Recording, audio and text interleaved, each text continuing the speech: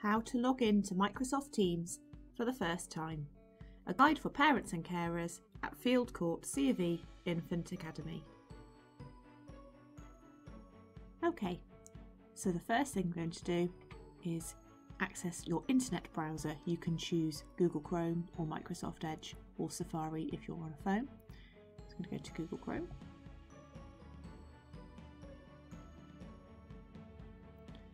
And I'm just going to search for Teams.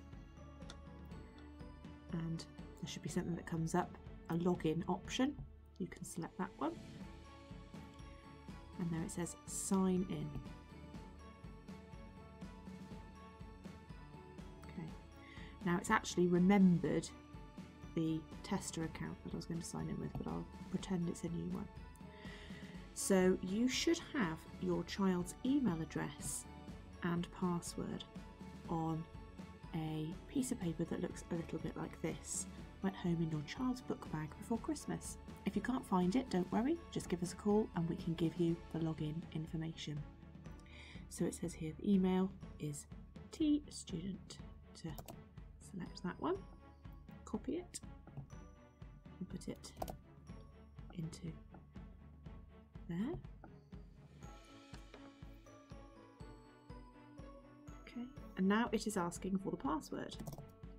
So using that same piece of paper, type in the password that's given. Okay. It's up to you whether you'd like to stay signed in. If you've got siblings that you also need to sign in out for, then you might choose not to stay signed in.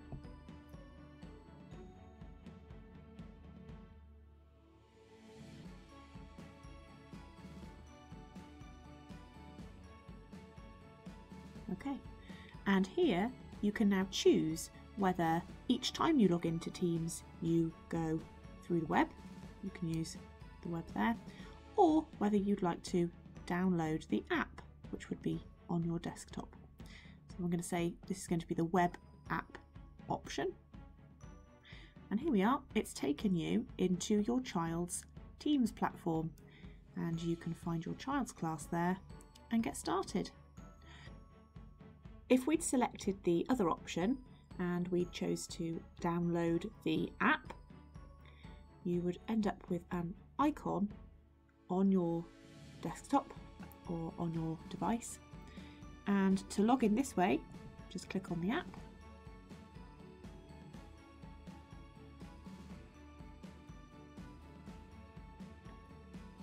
And it will take you to a login page. Enter the same details.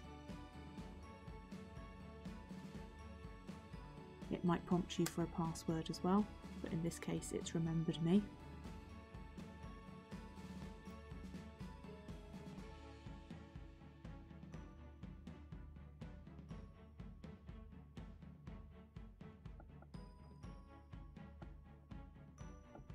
There we go.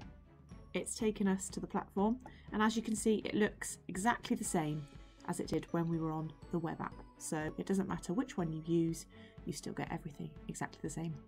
I hope you found this video useful. If you have any more questions, please don't hesitate to get in touch. Thank you.